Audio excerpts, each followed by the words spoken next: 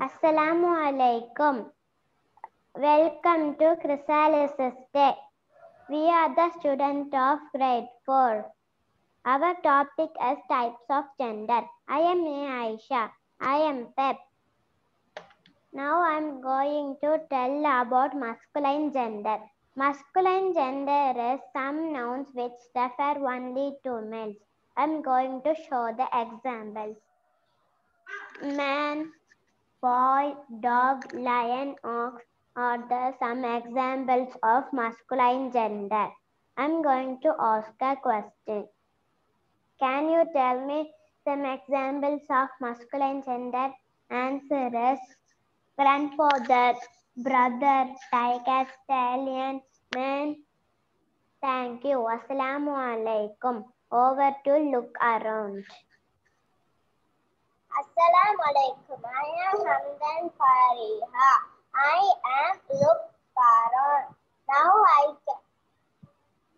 am connecting to the topic. Now I can see around me some objects. The object is cup, spoon,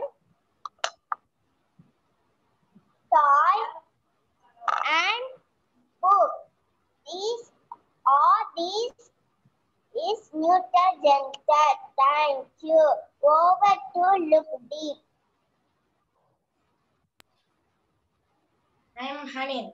I am look deep. My topic is common gender. Now see this. Parents, baby, doctor, police, soldier, and friends. Are these nouns are masculine, feminine, or neuter gender? No, these are common gender. For example, the word friend. We used either a male friend or a female friend. Therefore, it is said to be common gender. Thank you. Over to Think and Ink. Assalamu alaikum. Hi, I am Fatima. I am Think and Ink. Now I discuss the trends of who you are at home, in school, and in community. For example, now I show the chart and explain. First, masculine. This is the son at home.